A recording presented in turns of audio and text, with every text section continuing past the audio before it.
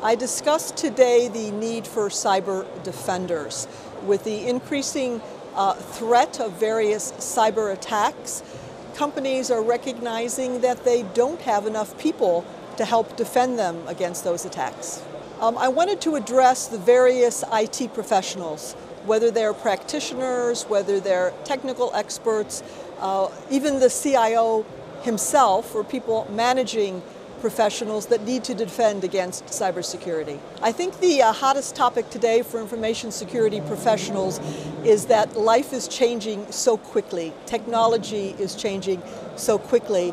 And how can we all be experts and keep up with what we need to do to defend against cyber?